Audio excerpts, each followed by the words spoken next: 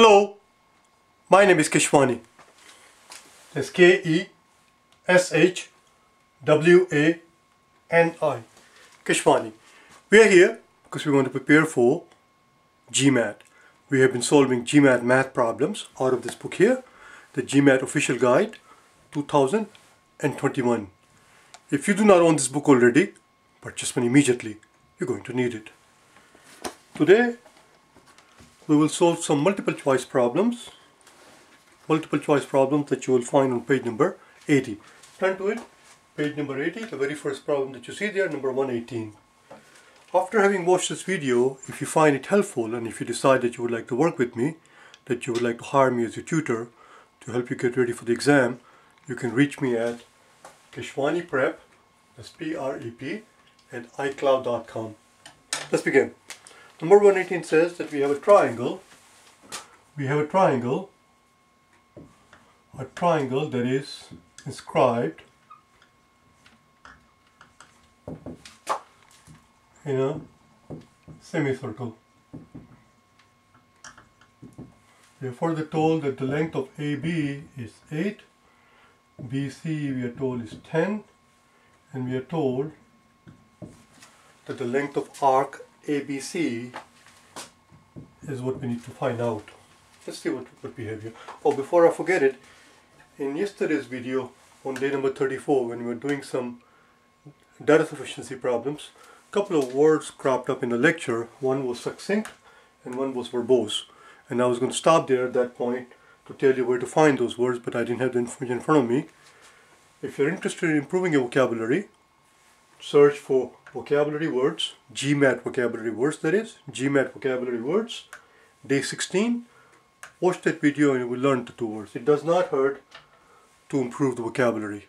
It helps a great deal. Okay. One more time, just type in GMAT vocabulary words, day 16, and it will pop up.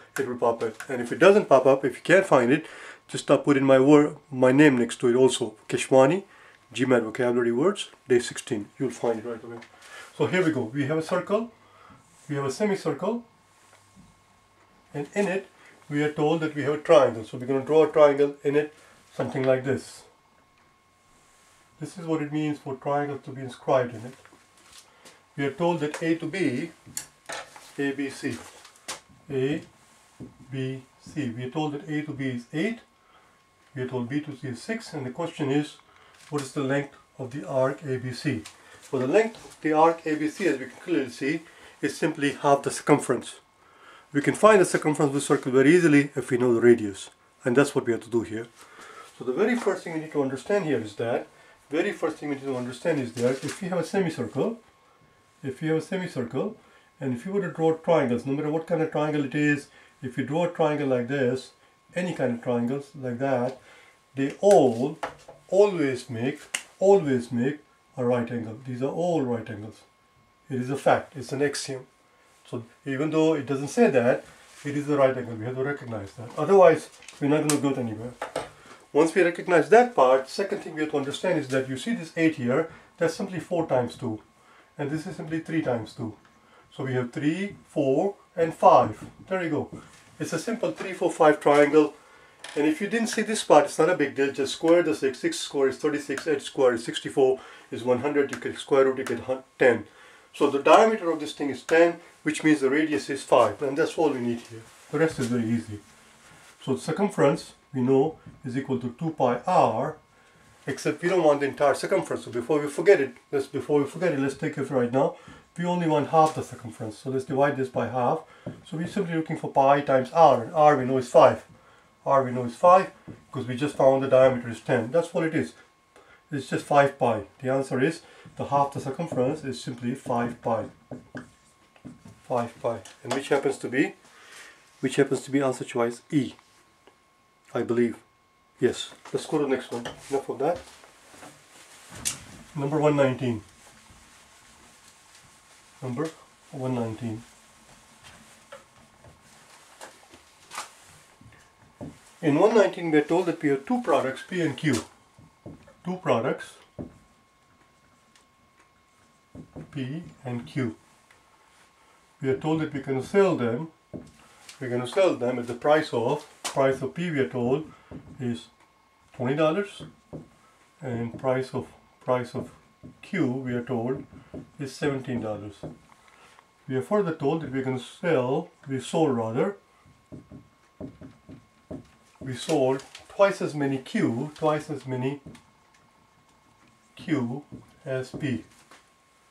The question simply is, what is the average price? What is the average price? Well, let's see what we can do, shall we? First thing first, since we know that we sold twice as many Q as P, if we were to say that we sold X units of P, we must have sold 2X units of Q. Now we can figure out the average price. It's very straightforward. Average price is simply going to be the quantity, which for P we sold X units. We sold X units of P times the price of P, which is 20, quantity of Q, which is 2X, times the price of right there, divided by the total number of units that we sold. This is the average price. How many total units we sold? Well, we sold X units of P and we sold 2X units of Q. So we sold 3X units. There we go. First thing we notice is that this first term is 20 times X is a multiple of X.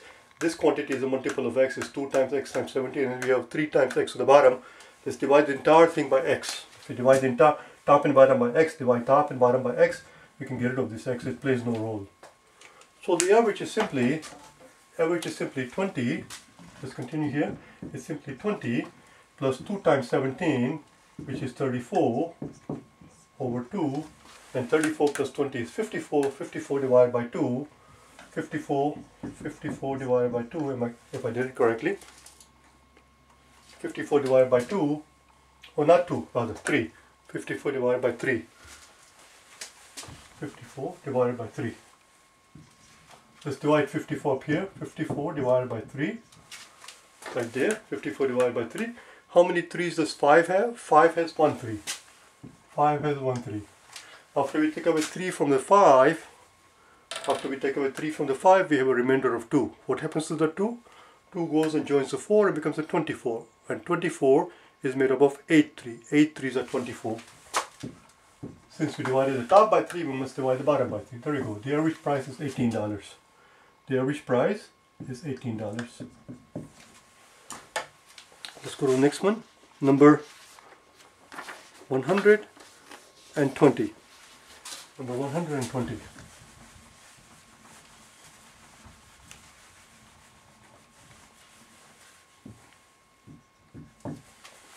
Number 120 says that we are going to carry 4 jugs per trip. We're going to make a trip on a loading dock and we're going to carry 4 jugs in one trip. Perhaps 2 jugs in one hand and 2 jugs in the other hand, who knows. And we're going to put them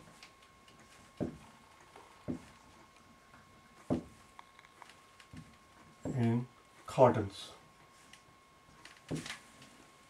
We are further told that each carton holds 17 jugs. Each carton holds 17 jugs. Question simply is, and we're going to make 17 trips. Made 17 trips. 17 times we're going to go back and forth carrying the 4 jugs from one place to another place. We're going to pick up 4 jugs here, go to the loading dock and put them in the cartons. Each carton holds 17 jugs, we're told. The question is, how many more jugs do we need to fill the last partially filled carton? The last carton that we're working on, will not be fully filled up. It will not be filled because we're making 17 trips, and 17 trips apparently will not fill up the last one completely. The question simply is, how many more jugs do I need to fill up that last carton that I'm working on. That's what it is. It's never a bad idea. It's never a bad idea at this point to pause the video, do it yourself, and then compare your work against the work that we're going to do together. It's always a good idea. Let's do it together. This is actually a very straightforward, simple question. There are 17. Each carton, we are told, holds 17 jugs. That is not correct. I miswrote it. I miswrote it. It's not 17 times 17. Let me read the question.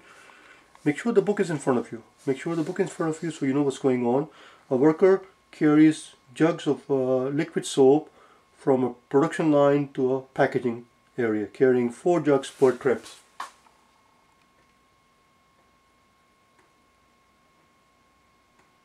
Four jugs per trip. Each carton. There you go. Okay, very good.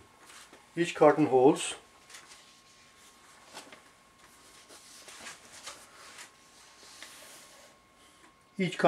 7 jugs. Each carton holds 7 jugs. Each carton holds 7 jugs. That was wrong. I knew it was not 17 and 17. So let's begin then, shall we? We're going to carry 4 jugs in each trip. 4 jugs in each trip. And we're going to make 17 trips. We're going to make 17 trips. We're going to make 17 trips. And each trip has 4 jugs. So this is how many jugs we're going to transfer. Let's find out. 7 times 4 is 28. 8 carry 2.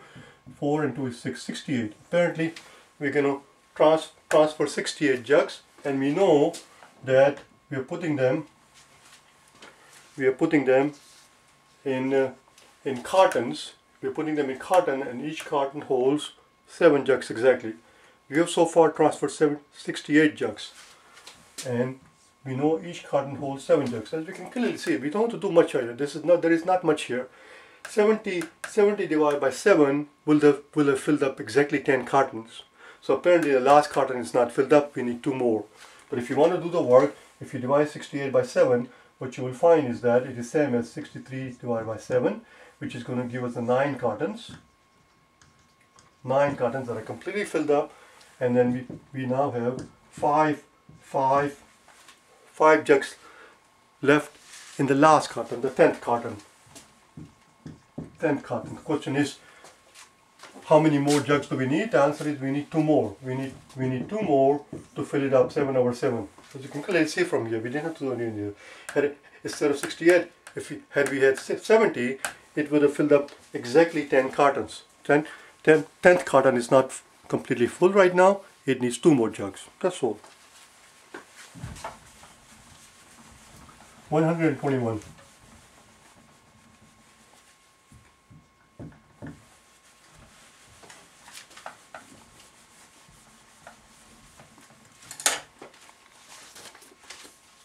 It says 121.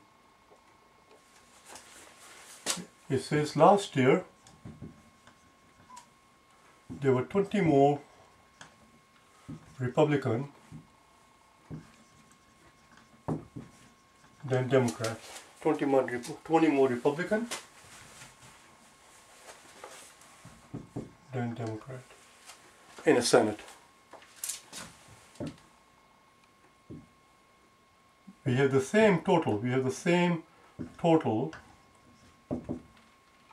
this year. We have same number of people in the Senate this year, except we have 2 fewer Republicans than before. This year we are further told, this year number of Republicans that we have represents 2/3 of total. That is very important information. The question simply is, how many total this year? How many total this year? And sometimes these people are silly. The reason I circled this word here, how many total this year, is to show you how silly it is, because they go on to tell us that we have the same total as last year. So why did they have to say how many do we have this year? This year we had the same number of people that we had last year. Why? Because they tell us that. same total for this year, whatever we had last year. So essentially we are looking for total. Let's begin on the top. Let's start here if you like. So here is the last year. Here's this year.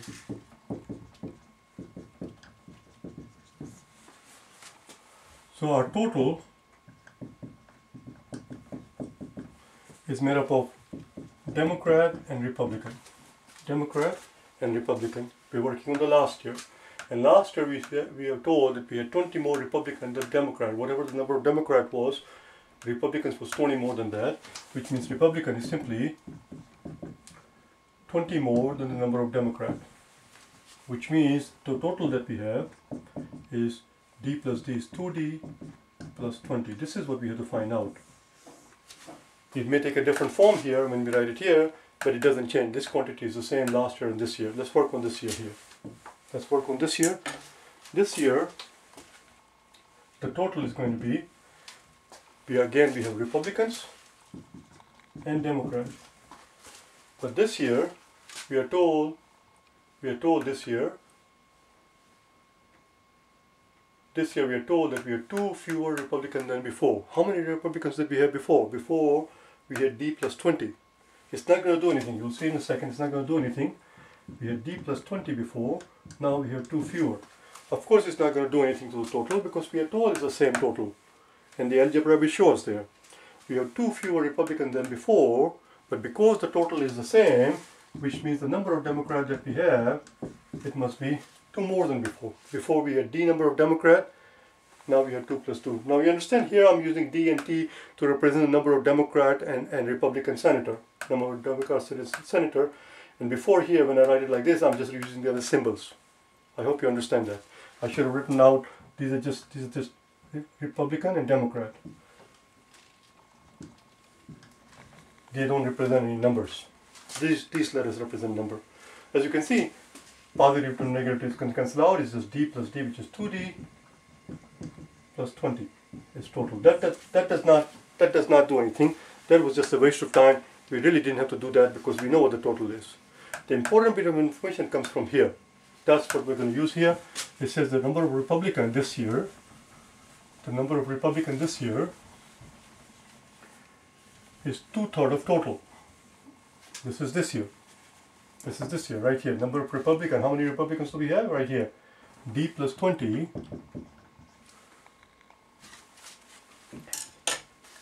Number of Republicans is D plus 20 minus 2.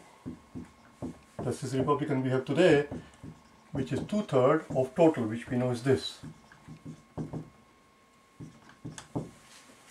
That's all. It says, one more time, it told us that this year the number of Republicans that we have is 2/3 of total. This is where we have to pay attention. The number of Republicans that we have today is D plus 18. We could have written this D plus 18. It's D plus 18 because we have 2 fewer Republicans than we did before. Before we had D plus 20. Before there were 20 more Republicans than Democrats. Today, this year there are only 18 more because there are 2 fewer. Enough for the talk. Let's do it out. And that's all it is. Once we have the value of the D, we put it in here and find the total. Multiply both sides of the equation by 3. So we can have 3 times D plus 18 and multiply both sides by 2. 2D plus 20. 3D. 3 times 18. 3 times 20 is 60. I know that. 3 times 20 is 60. If 23s are 60, then 18 which is 2 fewer 3's, must be 54.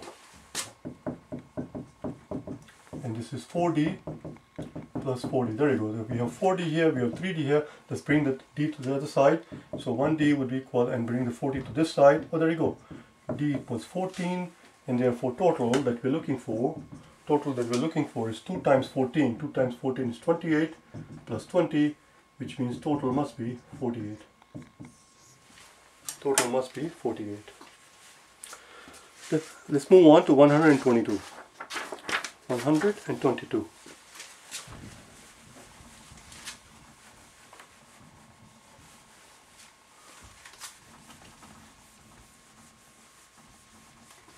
In 122, they give us a little picture. The give us a little picture, actually a painting. And the painting looks like this.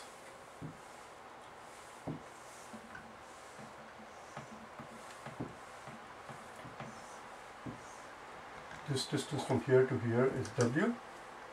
This distance right here is W. We are told that this distance from here to here is L. This distance from here to here is also L. And this distance from here to here is W. And we are told that the total area, this is 122. We are told that the total area is 4,800 square inches. The question simply is, how much is W? How much is W? Well, we are further told that each rectangle, we are told that each rectangle has the same dimension. Each rectangle has length L and width W, which means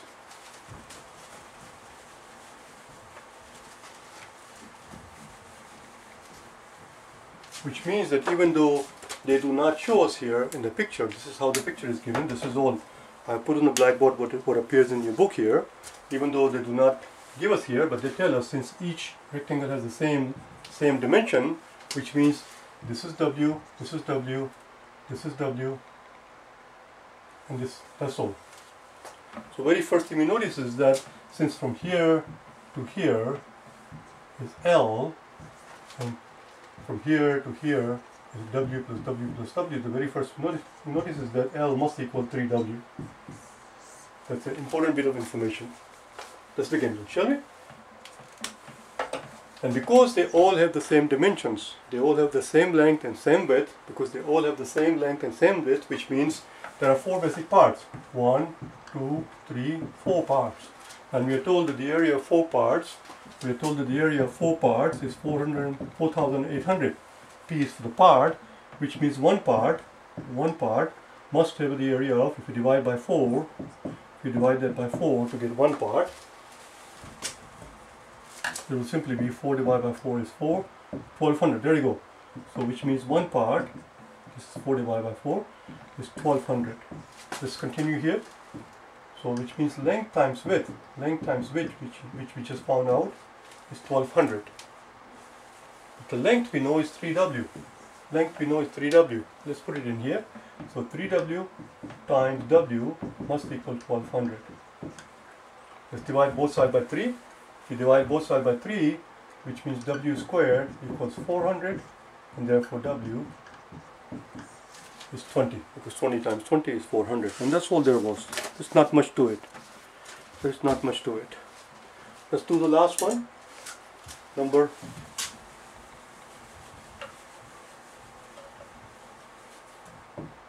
123. Number 123. Just give me one brief break.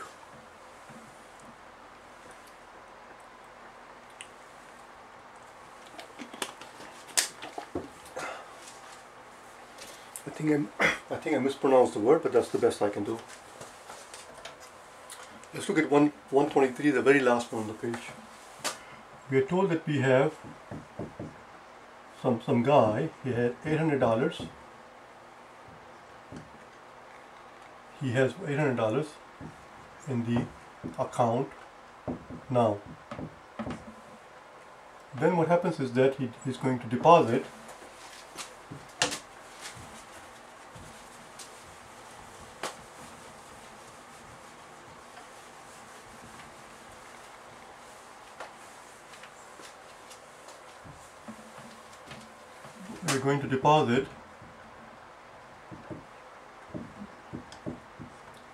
$1 in the account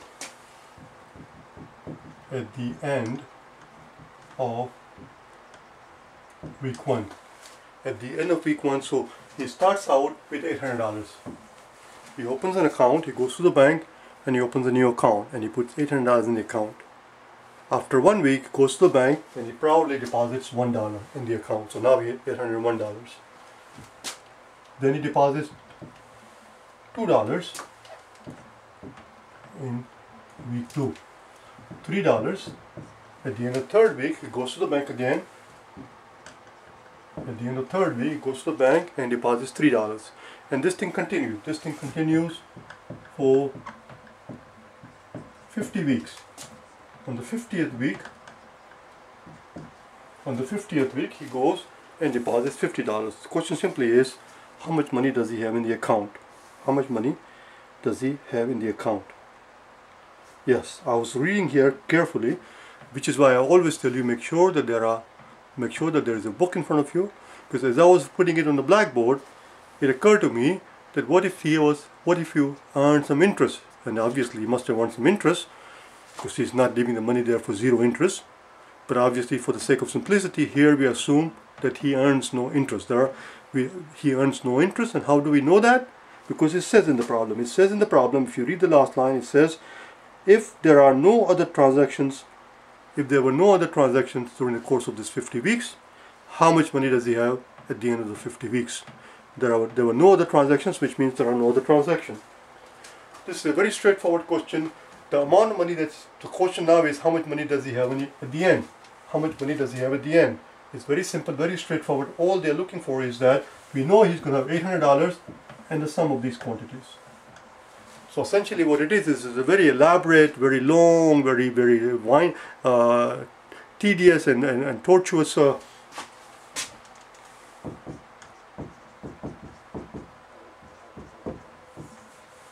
very tedious, very winding, very tortuous way of asking, do you know how to add up 1 through 50? That's all they're asking here. We simply have to add up 1 through 50. Once we have the sum, we add 800 to it, and that's all. Just give me 1 second here. Let me see if I can very quickly find where we learned the word. The word that I put on the blackboard, make sure you understand it. The word that I put on the blackboard is not torturous. Torturous and tortuous are two different words. The word that we have on the blackboard is tortuous. And I'm sure we must have learned it. I hope we learned it.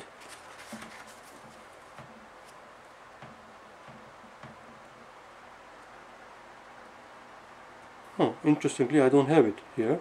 Tortuous simply means winding. It doesn't go straight to the point. It goes round and round, meandering, winding. It's a very winding, very meandering way, very indirect way of saying, do you know how to add up numbers 1 through 50?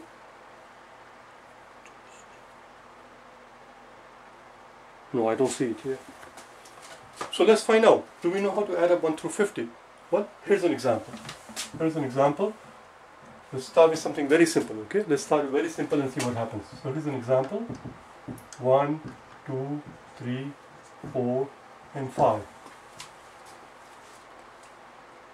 What's the average of these 5 numbers? Listen very carefully. What's the average of these 5 numbers? The average of these 5 numbers, as long as the numbers are equally spaced. They don't have to be consecutive. They happen to be consecutive here, but they have to be evenly spaced. In other words, the difference has to be constant each time. As long as the numbers are evenly spaced, and as long as you have odd number of terms, the average is the middle one. Average is the middle one for one very simple reason, because average is a very egalitarian concept.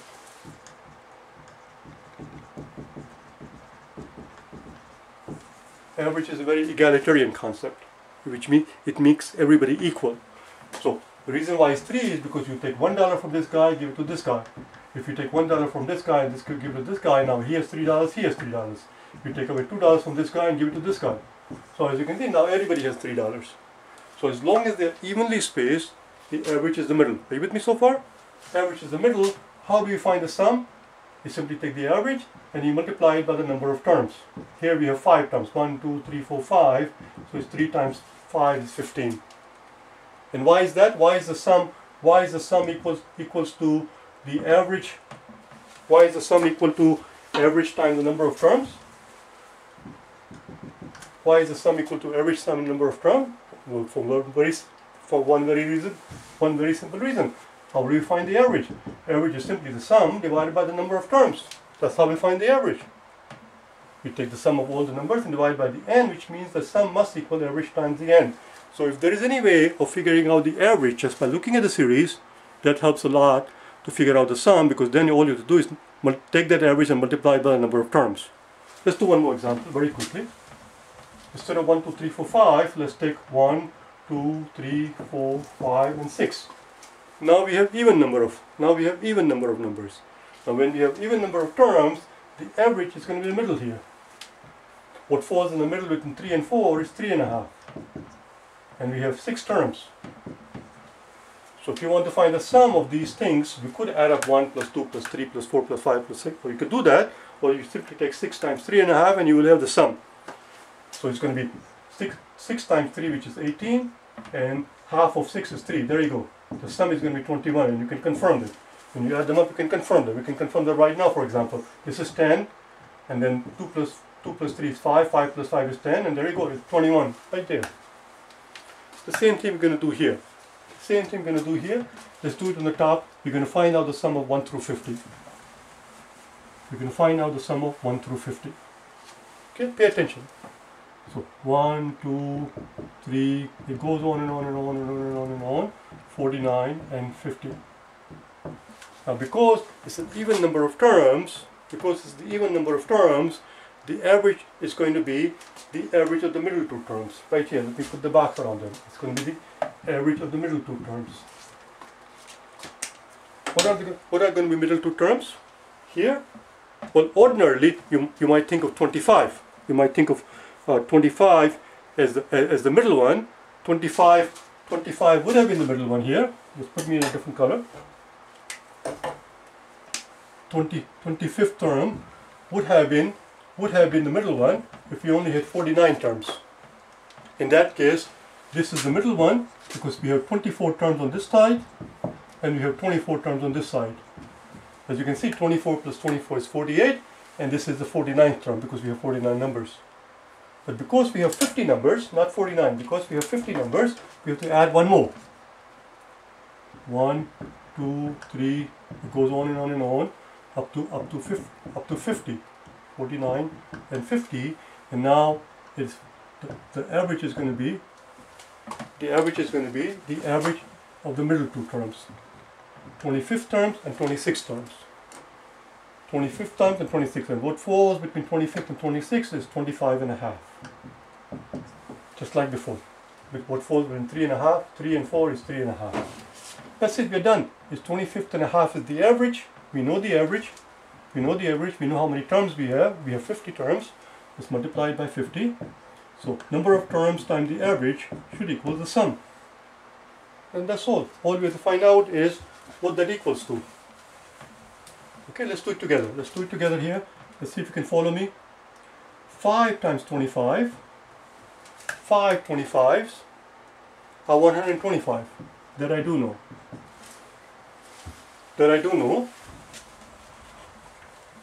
That 5 25s are 125. How do I know that? Because I know 4 25s are 100. I'm sharp that way. If I have 4 25, that's 100. 5 25 should be 125. But we don't have 5 25. We don't have 5 25s. We have 50 25. We have 50. Since there are 50 of them instead of 5, just stick a 0. So that represents 50 times 25. And now we have to do half of 50. 50 times half, in other words. 50 times half is 25. And that is 1275. And we started out with 800. We mustn't forget that. Question was, how much money are we going to have in the account at the end? The answer is, at the end of the account, we're going to have $2,075 if we put down $800 in the beginning, and every week we go and deposit $1 more than what we deposited the previous week, starting with $1, $2, and so on and so forth. Right? That was the end of the page. We're not going to do anything new today. We're going to meet tomorrow and we're going to pick up from where we left off yesterday in the data sufficiency problems.